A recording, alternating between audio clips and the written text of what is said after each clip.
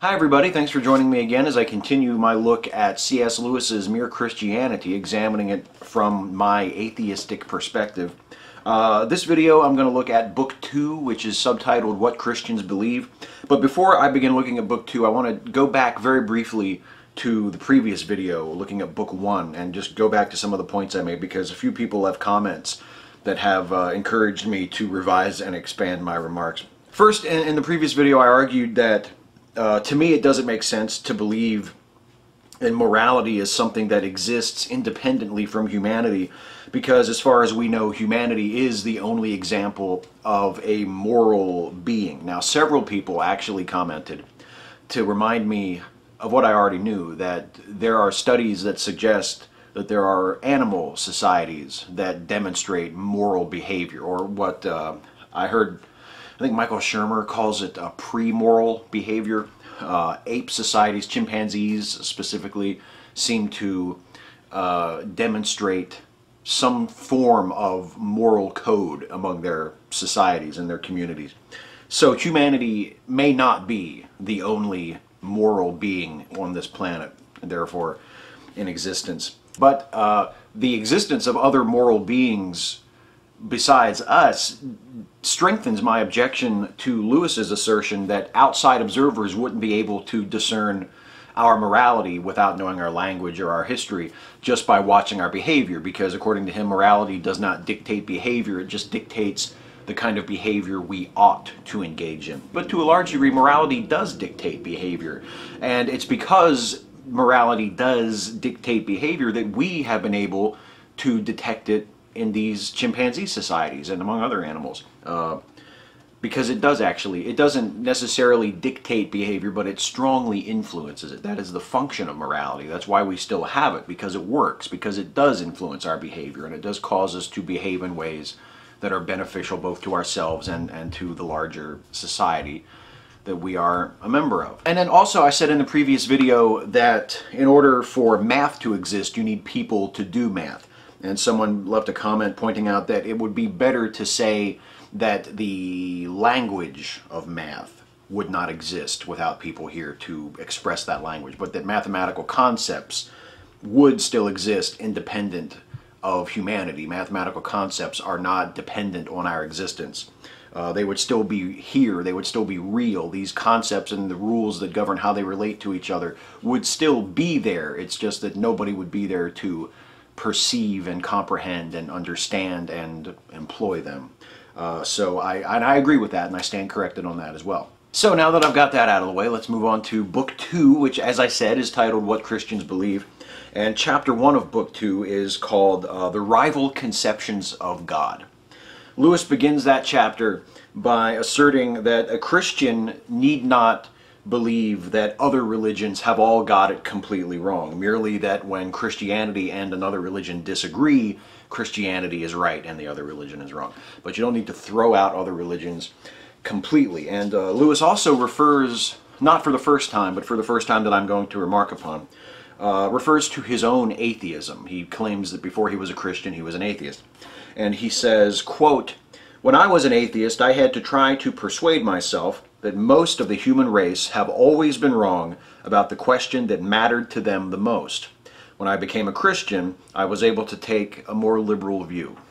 Now, when Lewis says that you don't have to throw out all other religions completely if you are a Christian, what he means is, well, he demonstrates what he means by dividing people through a series of divisions according to their beliefs, starting with everybody and then whittling it down finally to Christians. And here's how he does that. The first division that he makes is the obvious one, between those who believe that gods exist and those who don't. So between religious people and atheists. And that includes Christians, Jews, Muslims, the ancient Greeks and Romans, the ancient Egyptians, Hindus. It's everybody who has ever believed that there are gods. Those people are separated from atheists who don't believe in gods.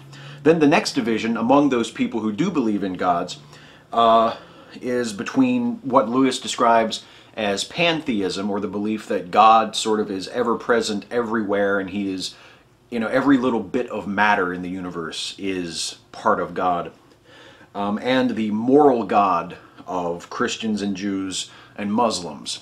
the God who defines that there is a right and a wrong. The pantheistic God that Lewis describes is sort of beyond morality. He doesn't really make any moral judgments about anyone or anything, whereas the Christian Judeo-Muslim God is very much a moral God who has moral expectations for how we ought to behave. And also related to this division, Lewis also says that in addition to being moral, this God, the Judeo-Christo-Islamic God, we might call it, is different from that pantheistic God because Christians believe that God invented the universe, not that God himself is the same thing as the universe, whereas the pantheistic viewpoint is that God is the universe, that God is suffused throughout every speck of existence. It's all part of God.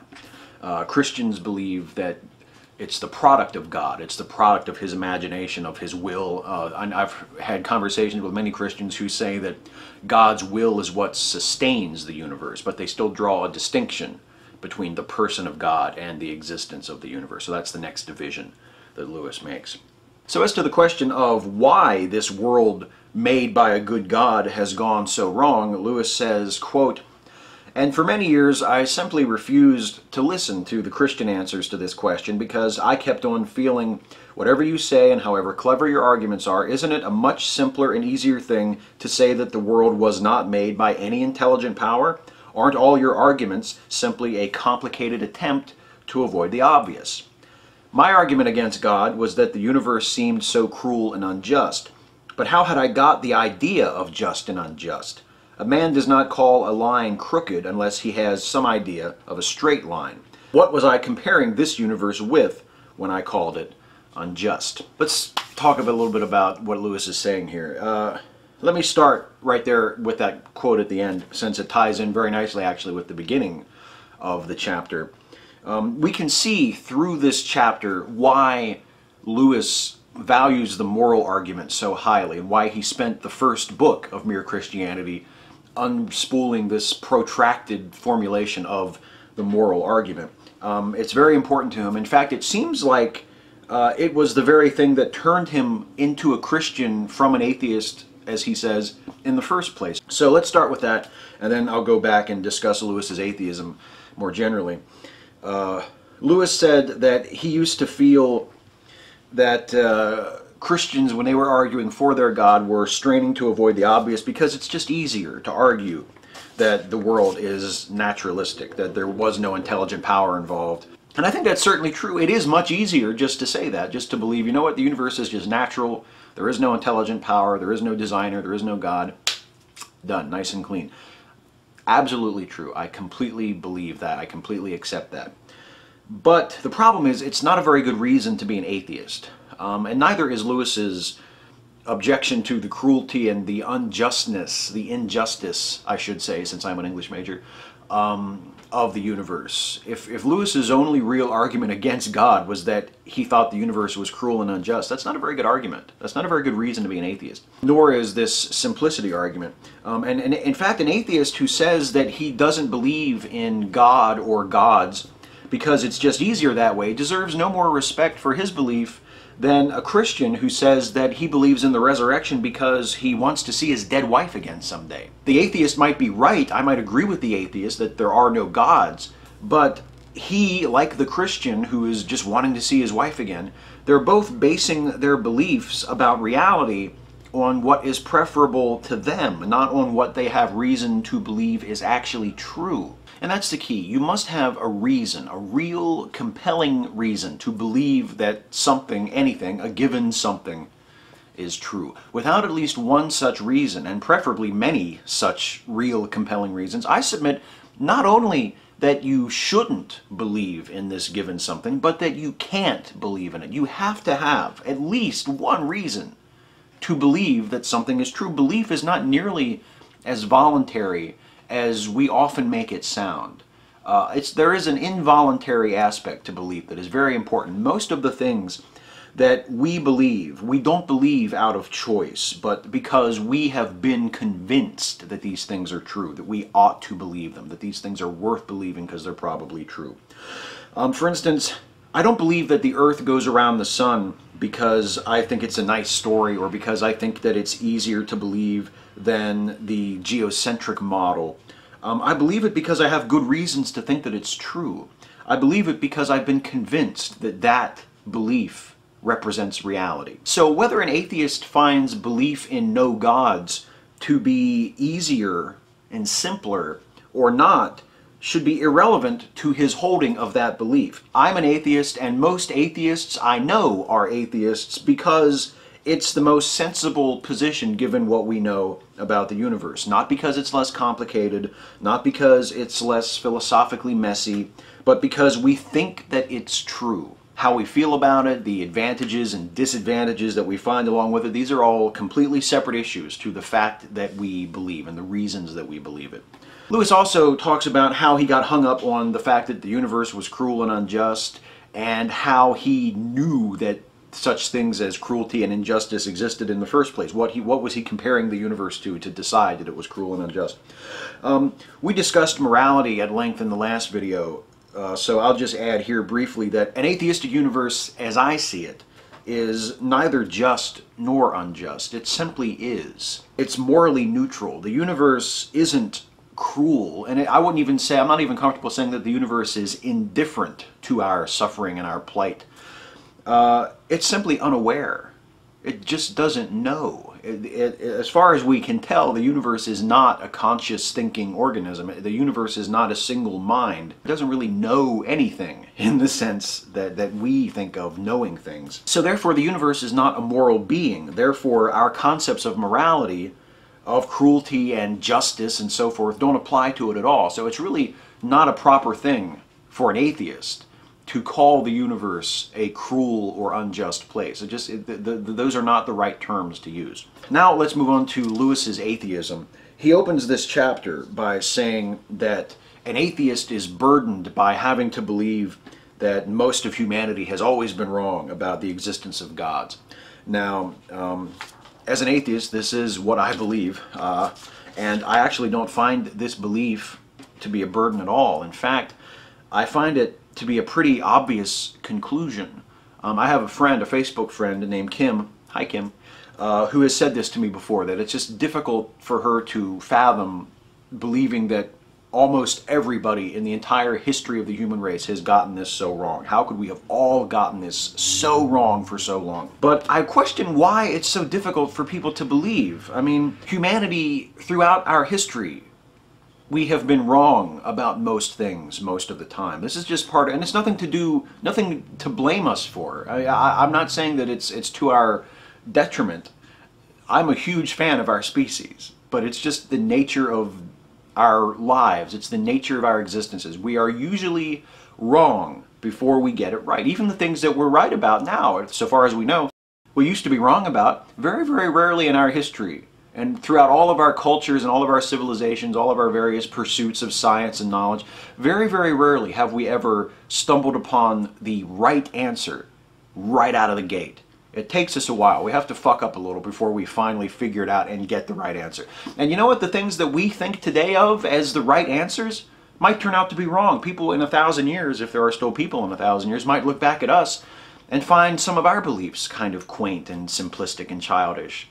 You never know. It's just the nature of existence. It's the nature of life. We're wrong most of the time about most things. So it's not a stretch at all for me to believe that we have been wrong all this time. Those of us who have believed in the existence of gods and the supernatural, that all of those people are wrong. It's very, very easy for me to believe that all of those people are wrong, especially since most of the things we've been wrong about, these scientific things, there's at least evidence for these things. There's at least phenomena that can be studied and cataloged and measured and predicted and analyzed.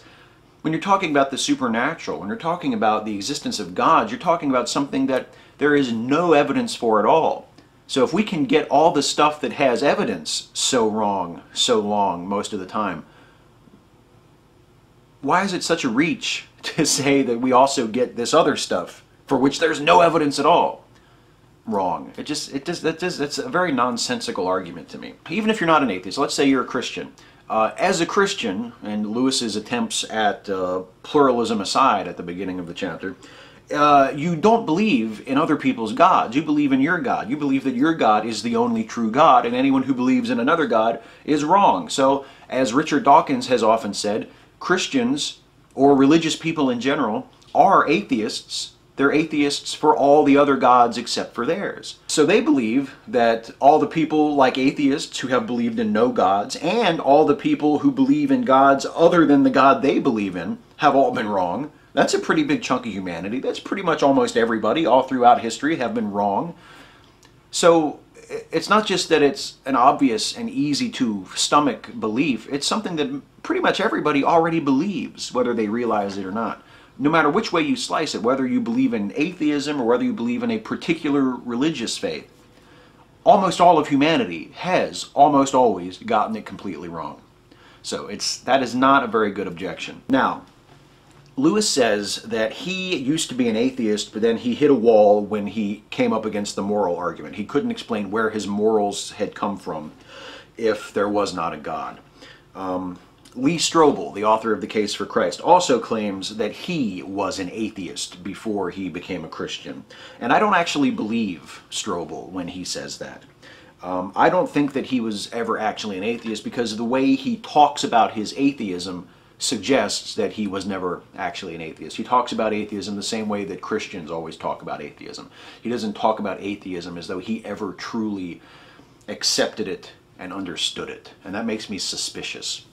And I actually think something similar about most modern Christian apologists who claim that they were atheists before they were born again.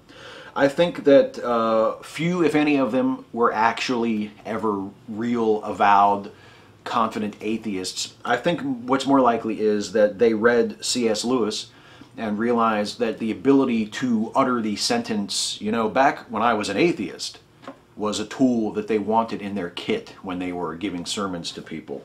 But Lewis himself, even though he's been a great influence on people like Lee Strobel and William Lane Craig, Josh McDowell, etc., etc., Lewis himself is not nearly as dishonest or condescending as those modern-day would-be successors of his are.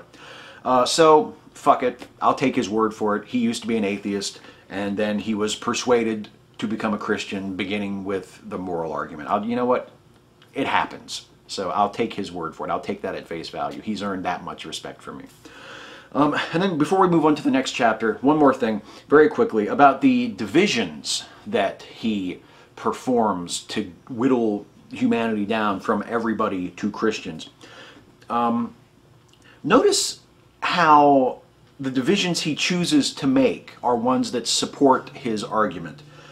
He divides people up in such a way so as to allow him to frame everything according to the moral argument, ending with separating those who believe in a moral God from those who believe in a God who exists beyond morality.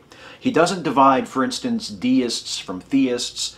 He doesn't divide monotheists from polytheists. He mentions polytheistic and monotheistic traditions, but he never bothers to make that separation because that doesn't support his thesis of the moral argument. He writes these things as though this is simply the way things shake out, that you go from atheism and theism down through pantheism and Christianity, but he writes as though this is just the way things happen to be laying on the table. But he is very deliberately shaping this presentation to fit his argument. The reason why I can respect the way he does it, and I can't respect the way Lee Strobel does it, is because Lewis is actually a skilled writer. He's a skilled rhetorician. He knows what he's doing. He seems like an intelligent person who I happen to disagree with, as opposed to Lee Strobel, who I always felt that I was like a horse and he was grabbing my bridle and trying to drag me someplace I didn't want to go. Lewis is more like the horse whisperer. On to chapter 2, which is called The Invasion. At the beginning of this chapter, Lewis disparages what he calls Christianity and water, and what he means by that is the belief that embraces all the good, positive aspects of Christianity, like a good God and a paradise-like heaven for an afterlife, but leaves out stuff about sin and hell and the devil. He says that asking for a simple religion without all the complicated bits is just silly because life itself is complicated and odd. And for one example, he says, quote, "For instance, when you have grasped that the Earth and the other planets all go round the sun, you would naturally expect that all the planets were made to match, all at equal distances from each other, say, or distances that regularly increased, or all the same size, or else getting bigger or smaller as you go further from the sun. In fact, you find no rhyme or reason that we can see about either the sizes or the distances, and some of them have one moon, one has 4, one has 2, some have none, and one has a ring." Reality, in other words, is stranger than we expected. And Lewis says the same thing about Christianity, that it is a religion that nobody would have expected, that nobody would have just made up. And in fact, he says that's one of the reasons why he believes it, because it runs so contrary to our expectations. Lewis says that only 2 views can explain the universe as we find it: the Christian view and the dualist view. Now, the Christian view is that it's a good world gone wrong, and the dualist view, which Lewis describes, is the view that there are 2 equally powerful forces in the universe, one good and one bad, and that they are battling it out with the universe as their battlefield. And Lewis calls dualism, quote, "the manliest and most sensible creed other than Christianity." He has a lot of respect for dualism. But Lewis himself is not a dualist, and in order to demonstrate the fallacy of dualism, he dives right back into the moral argument. Because he explains, if we believe that one of the gods is truly good and the other god is truly evil, we must therefore be appealing to a standard that is higher than either of them in order to determine which one is really good and which one is really bad. We're not just picking sides with the god we happen to agree with or happen to like the best. We're saying one is really good and one is really bad, and there must be the higher standard that he talked about when he was making his moral argument in Book 1. Then Lewis goes on at length for most of the chapter to argue that there couldn't be any such thing as a truly bad God anyway, because while it is possible to be good for goodness sake, to do good things just because you like to be good, it's not possible to be bad for badness sake. People are bad, Lewis argues, due to sadism, which he considers a perversion of something good, or because they are chasing some goal. In other words, to Lewis, bad is simply good gone wrong. You can't have bad defined in and of itself. Bad has to be dependent upon good. It's the perversion or the twisting of good that makes something bad.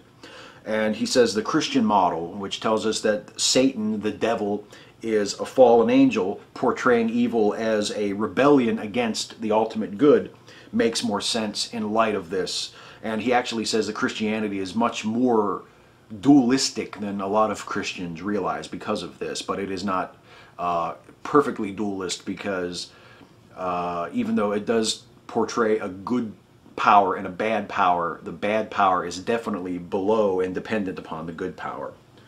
And then Lewis closes the chapter by describing Christianity through a war metaphor. He describes the world as enemy-occupied territory, and he says that going to church is like listening into the secret wireless radio messages being sent into enemy-occupied territory by the good guys, which he describes as the army of the true king, who is someday going to land and return to reclaim this world that is rightfully his.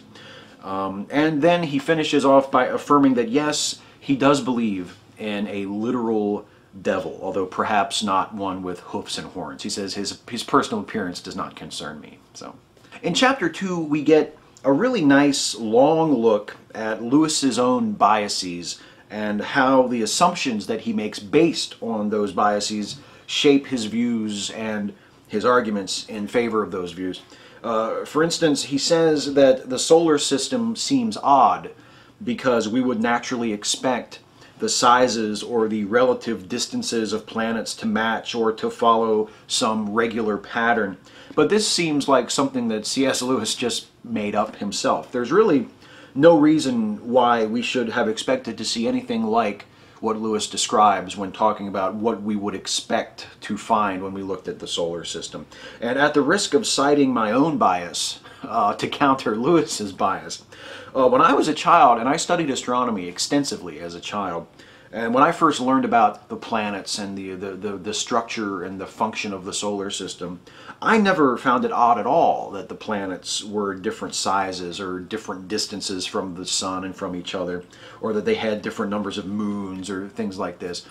It just struck me as, okay, well, that's just the way things are. That's really interesting.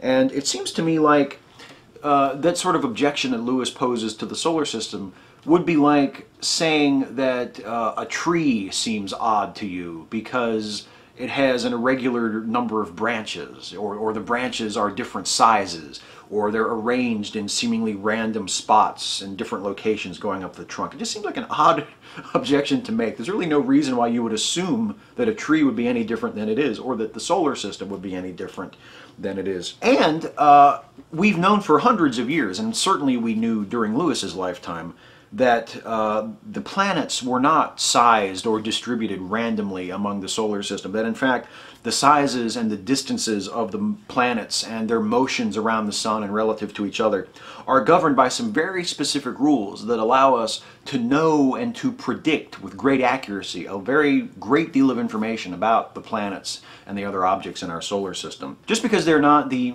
really kind of superficial and simplistic rules that Lewis expects, or seems to expect, doesn't mean that they're not there. The planets in the solar system are definitely governed by very specific, very discoverable and comprehensible rules. But that's just the warm-up for Lewis's biases. The biggest display of his own cognitive bias comes in his handling of dualism. In fact, his handling of dualism depends on his biased assumptions about it. First, let me read this quote to you. He says that dualism requires that we have one God that is truly good and one God that is truly bad. Quote, "But the moment you say that, you are putting into the universe a third thing in addition to the two powers, some law or standard or rule of good which one of the powers conforms to and the other fails to conform to. But since the two powers are judged by this standard, then this standard, or the being who made this standard, is farther back and higher up than either of them, and he will be the real God." Now notice how smoothly he slides in that quote, in just the space of a few words, from assuming a standard of good to assuming a being that created that standard to God with a capitalized pronoun and everything, the God that he specifically believes in. He's really good at this. He's really strong with his use of rhetoric. He didn't get it by me, though. And then after that, he goes into this business about how badness can't exist on its own without good. You can't be bad for badness' sake. And he says that you can be good for goodness' sake, but you can't be wicked for wickedness' sake. There's really no reason to make this assumption. This is another baseless assumption. The only way you can say that there's no such thing as bad for badness' sake is if you first establish, again by an assumption, that good is superior to rather than equal to and opposite of evil. And then you also establish that certain things are good rather than morally neutral. Once you've got all that on your side to begin with, then you can make Lewis's argument that there's no such thing as bad for badness' sake. Because in order to deny badness that equal status with goodness, you have to define certain things as inherently good, and we'll see how Lewis does that in a second here. And here's a quote from Lewis to illustrate what I'm talking about. He's just been talking about the bad God of dualism, and he says of the bad God of dualism, quote, "To be bad, he must exist and have intelligence and will. But existence, intelligence, and will are in themselves good. Therefore, he must be getting them from the good power. Even to be bad, he must borrow or steal from his opponent." Now, you see what he does there? He goes ahead and defines existence and intelligence and will as good. So that by definition, in order for the bad God to be bad, he has to use these good traits, which establishes him as subordinate and dependent upon good, even when he's being bad. Bad is just good gone wrong. It perfectly fits into Lewis's viewpoint But the problem is you have to make a lot of unwarranted assumptions to get there to start with. Because who says that existence and intelligence and will are inherently good? What reason do we have for starting there, for saying that they're good? Why can't they just be morally neutral? In fact, doesn't it make much more sense for them to be neither good nor evil? So basic are they to our existence? And it's not as if Lewis is uncomfortable with the idea of moral neutrality, as a lot of Christians are. Because in the previous section, remember, we see him describing human instincts as neither good nor bad.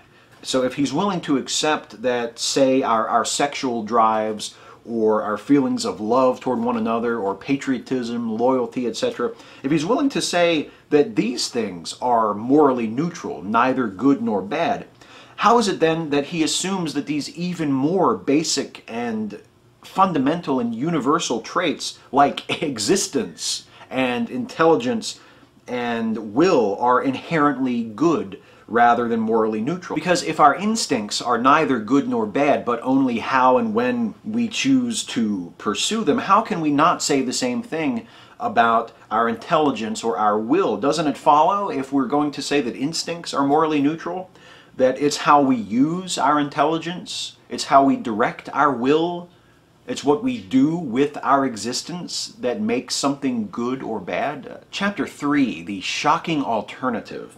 Lewis begins this chapter by asking whether or not the state of the world as enemy-occupied territory, as he describes it, is in accordance with the will of God. And if it is in accordance with the will of God, as Lewis says it is, then what does this tell us about God? Well, to explain why God allows evil to exist in his world, Lewis makes the free will argument. Here's another popular Christian argument that we find in Lewis. The free will argument. Basically, God created beings with free will, knowing full well that some of us would misuse our freedom, would use our freedom to commit evil, but he figured it was worth the risk because he knew that without free will, then true love and true happiness would not be possible. This is also, Lewis supposes, how the devil, or the dark power as he calls it in his Narnia writer guise, I suppose, went wrong. He misused his free will. He rebelled against God. The sin of Satan, Lewis guesses, and he says he guesses because no human can give a certain answer to this question. The sin of Satan was that he put himself first. He put himself before God. He wanted to be the center of his life, not God. And worse yet, he taught this sin to Adam and Eve, who Lewis describes as, quote, our remote ancestors. A little embarrassing. Giving humanity the idea that happiness apart from God was possible, which Lewis calls hopeless.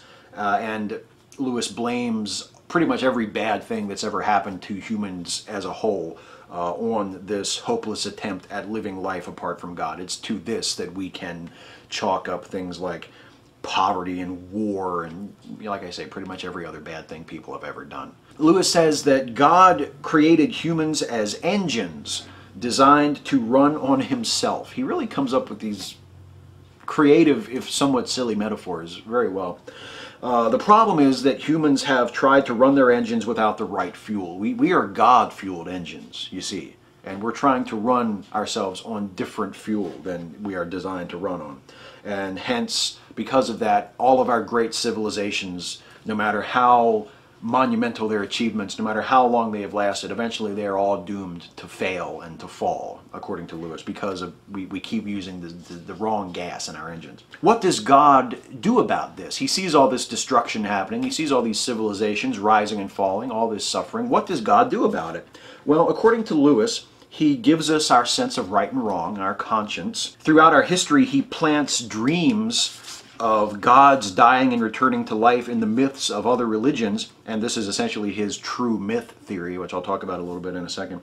And then he also selects a specific group of people, the Jews, as his chosen people to whom he reveals himself and attempts to teach about his nature and his expectations. And then, at the end of all that, Jesus shows up, claiming to be God incarnate, claiming the power to forgive sins, claiming that he would return one day to judge the world. And Lewis calls these claims by Jesus, when properly understood, the most shocking thing that has ever been uttered by human lips. More shocking than, and the Oscar goes to Marissa Tomei? I'm not sure about that. Lewis then talks about Jesus' claim to be able to forgive sins. And he says that if anyone other than God made this claim, if Jesus was not truly God, and he claimed the ability to forgive any and all sins committed by everyone everywhere, it would be a preposterous claim.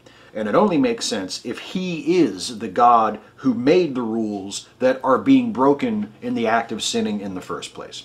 And then the chapter closes with the famous Lewis trilemma, and I was actually kind of shocked to see it come out so early. I've never read the book before, so I wasn't sure where it would be, but it's such a legendary passage and used so often by Christian apologists that I was a little surprised to see it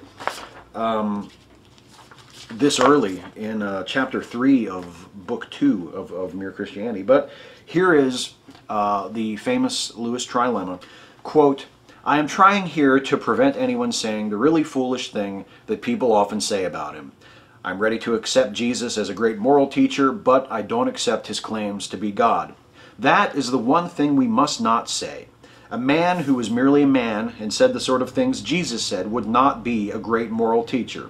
He would either be a lunatic on the level with the man who says he is a poached egg, or else he would be the devil of hell. You must make your choice. Either this man was and is the Son of God, or else a madman or something worse. You can shut him up for a fool, you can spit at him and kill him as a demon, or you can fall at his feet and call him Lord and God. But let us not come with any patronizing nonsense about his being a great human teacher. He has not left that open to us. He did not intend to." So let's back up a bit to the beginning of chapter 3, because he makes a free will argument. And the free will argument to me seems like a nice way for Christians to let God off the hook and to blame themselves for our problems, which fits nicely actually, since I've found self-loathing to be a very large part of Christianity wherever I've encountered it. It's always God's grace and God's love that is saving us, because we don't deserve to be saved. We've broken the rules, we've sinned in the eyes of God. God can barely stand to be in the same room with us, and he has every right to cast us all into hell for breaking his rules and rejecting him, but he wants to save us because he's just that good. That's a very deeply felt, deeply held part of Christianity, and it's difficult to imagine a more abject and pernicious form of self-hatred.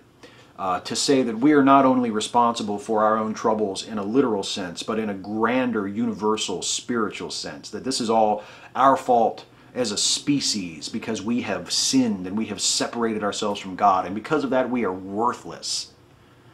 But God still loves us, even though we don't deserve it. It's all God. It's not that we deserve love. It's that God loves us, and he's willing to reach down and save us.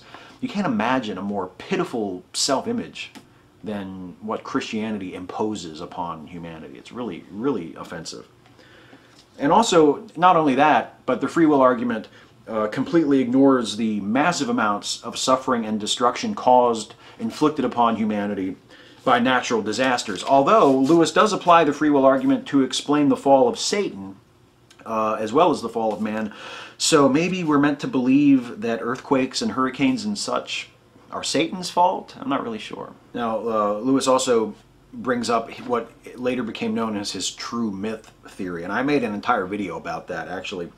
So I won't say a whole lot about it here. All I will say is that it increases my respect for Lewis, the fact that he would even come up with this idea, even though I think that the theory is horseshit and that it's just much simpler, makes much more sense to believe that the reason why there are mythical elements in the Jesus story is because it's mythical.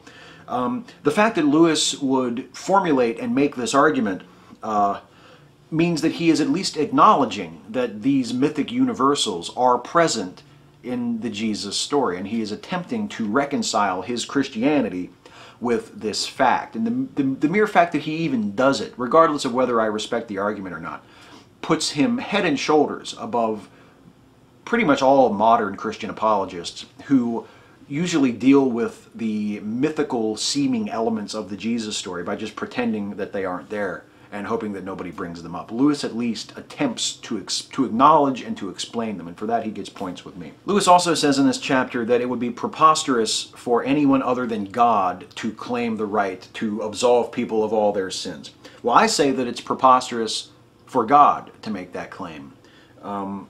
Even if I grant you the existence of a God who defines our moral laws, and I accept that, say, stealing is a violation of those laws, that still doesn't give God the right to forgive me for stealing something from someone else on behalf of the person that I stole it from, which is the right that Jesus claims. I mean, such a God could say, hey, you know, I know that you broke my rule, but don't worry, it's all good, I forgive you. He could say that, but he's not really the wronged party. I didn't steal from him. I may have broken his rule, but I didn't steal from him. I stole from this other person over there. That's the person that needs to forgive me. God has no right to forgive me for taking something from this person, because I didn't take it from him, I took it from them. God has nothing to do with it. Even if he did say, hey, don't steal, I still didn't do any wrong to him, or at least I did a lesser wrong to him than I did to the person I actually stole from. And the fact that God is apparently insisting that he is the ultimately wronged party, and not the person who was actually the victim of the crime. The fact that God would even assert that, would even try to convince us that that was true, just makes God seem like a huge dick, which actually is in character given what we learn about God from reading the Bible. Finally, for this chapter, we have the famous Lewis trilemma.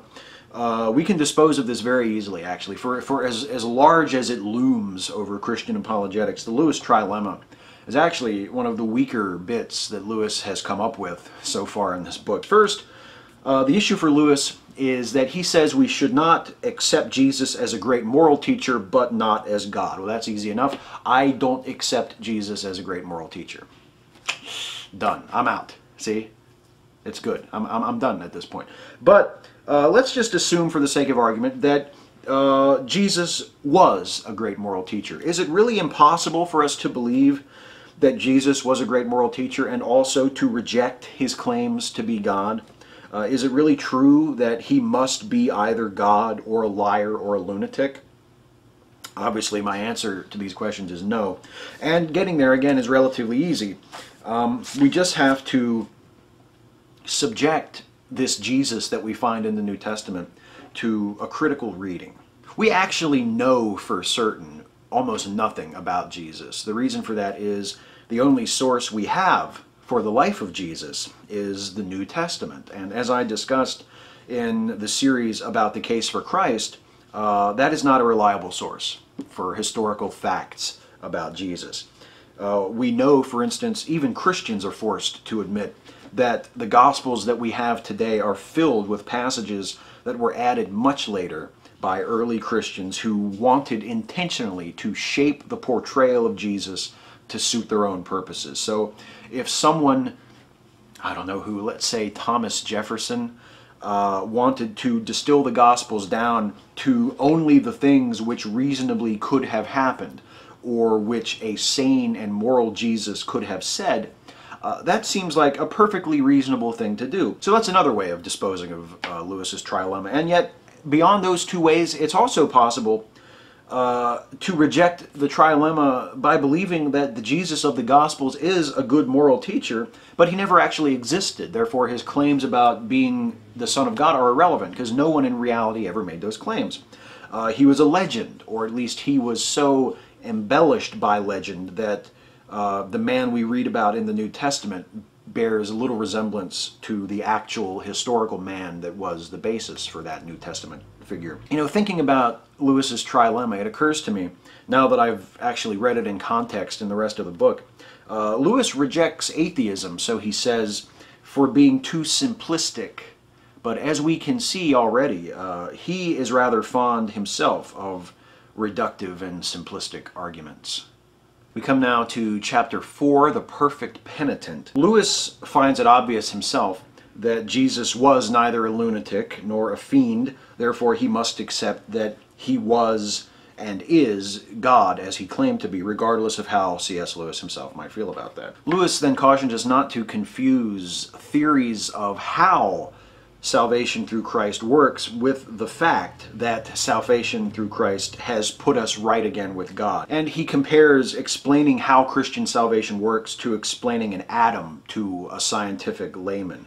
You're given a model which allows you to visualize what is going on, what you're being told about, but you're also cautioned that the model has been simplified for you to allow your understanding, and that it doesn't represent the reality entirely accurately. The thing itself, Lewis says, cannot be pictured, and he says, quote, "We know that Christ was killed for us, that his death has washed out our sins, and that by dying he disabled death itself. That is the formula. That is Christianity. That is what has to be believed."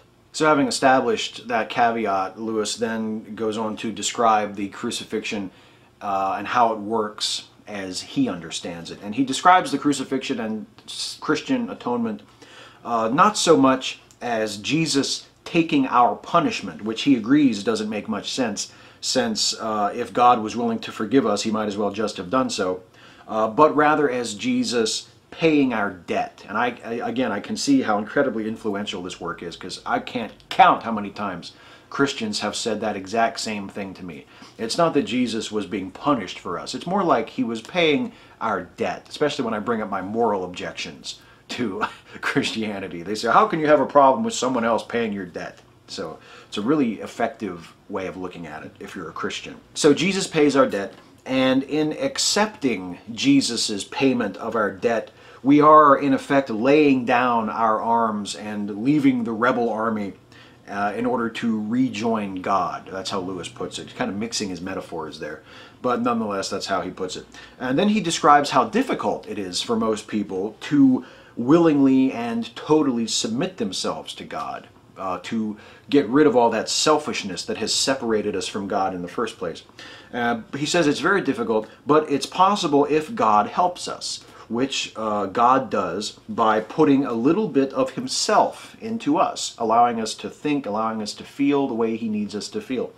And Lewis likens this to a parent teaching a child to write by allowing the child to follow the parent's hand as he writes, to learn how to form the letters. And one of the reasons why God became incarnated as a man in the person of Jesus, according to this argument by Lewis, is in order that he could understand these parts of human experience that he had no knowledge of. Being perfect and omnipotent and eternal, God knew nothing about suffering or death, so he suffered and died in the person of Jesus so that he would understand these things, and now he does understand them, and he's able to help us deal with these things ourselves. Lewis mentions and dismisses the complaint that Jesus could not have actually suffered and died as humans do, because he was really God the whole time. And God never really suffers and never really dies. Lewis counters this by claiming that what he calls the perfect suffering and the perfect death on the cross by Jesus, these things were necessary in order to reconcile all men with God, and they were only possible because Jesus was God. If he had not been God and had not been perfect, he would have fucked it up somehow, according to Lewis.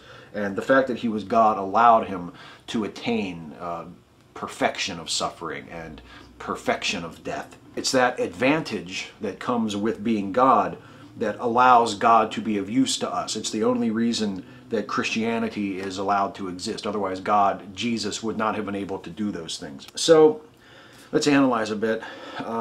Lewis compares the attempts to understand and explain how Christian salvation works to a scientist attempting to explain the structure of an atom to a layperson. And that is a very clever analogy, I think. And I also appreciate his statement that however one understands the how of salvation is less important than the fact of salvation itself. It's the how that is less important, and it's the that is really what matters. And that's very ecumenical. Lewis has sounded sort of a pluralistic ecumenical note in this chapter, and I appreciate that.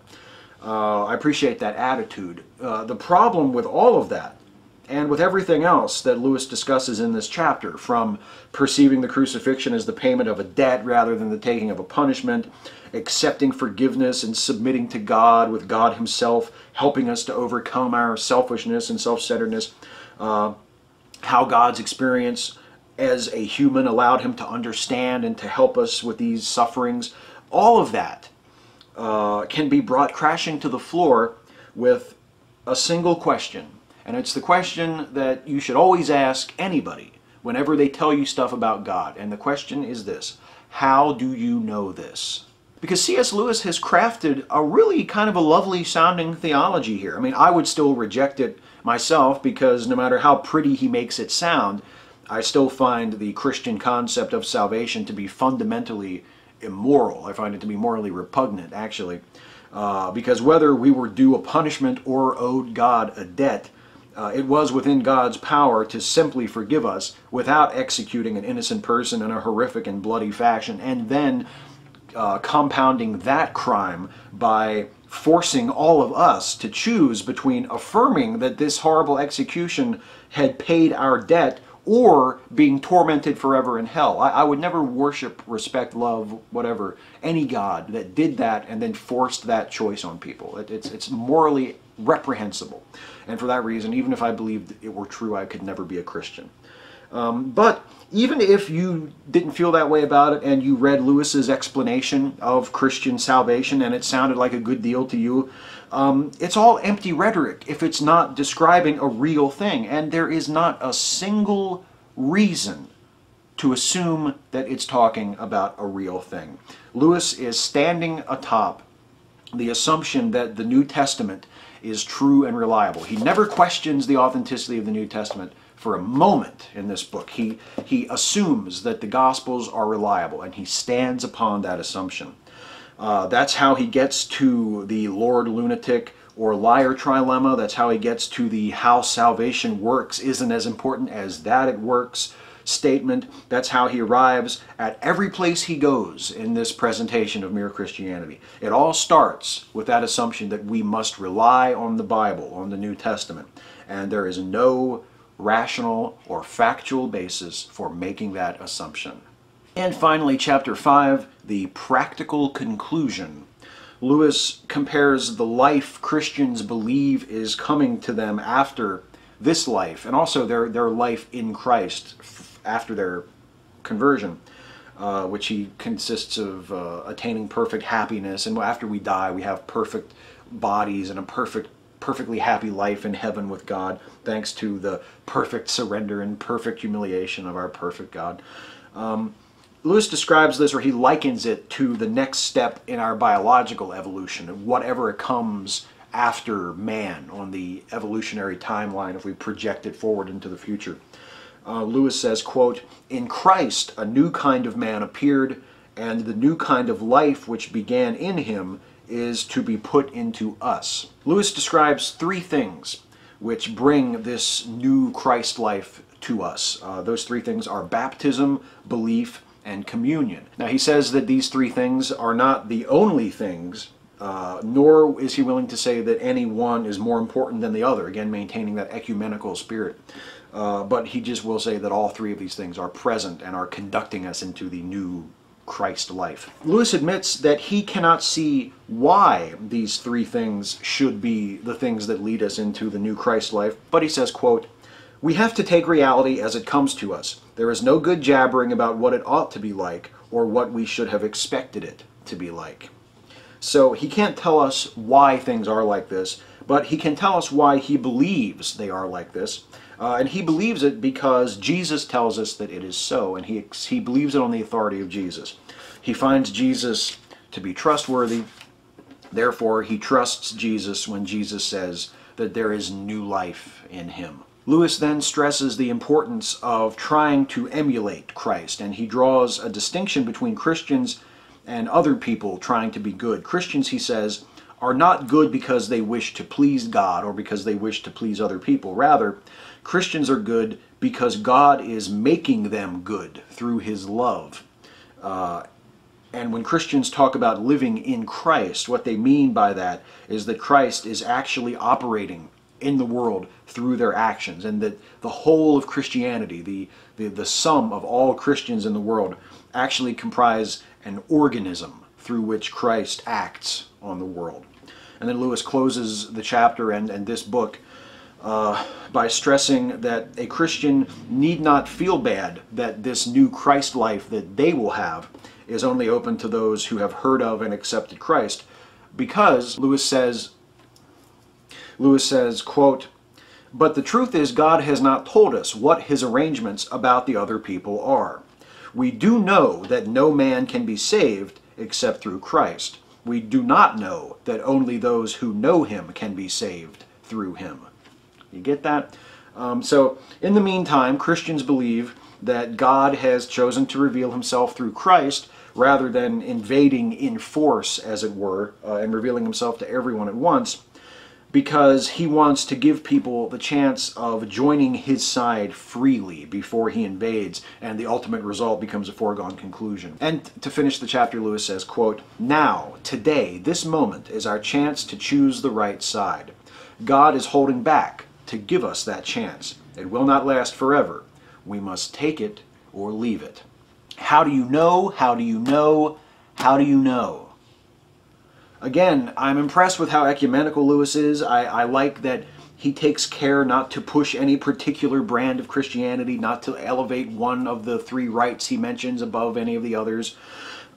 He does mention that he is of the Church of England, but he doesn't try to promote Church of England Anglican theology above Catholic theology or any other form of Christianity. And at the end there, he even seems to open the door a crack for universalism, to the doctrine that everyone will be eventually reconciled to God, and there is ultimately going to be no such place as hell in reality.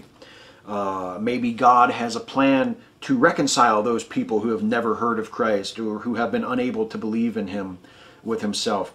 Although maybe not, because Lewis did also, remember back in the first chapter of Book 2, he did disparage believing in heaven without believing in hell. Christianity in water, remember he called it. And also he does say that salvation is only possible through Christ, which would leave out those of us who have heard of and rejected Christ. I know who Christians are talking about when they mention Jesus. I just don't believe that he was who they say he was. And more than that, if I did believe he was who they say he was, I still wouldn't be a Christian, so I'm fucked every which way. It's a good thing, though, that I have no reason to believe that any of it is true.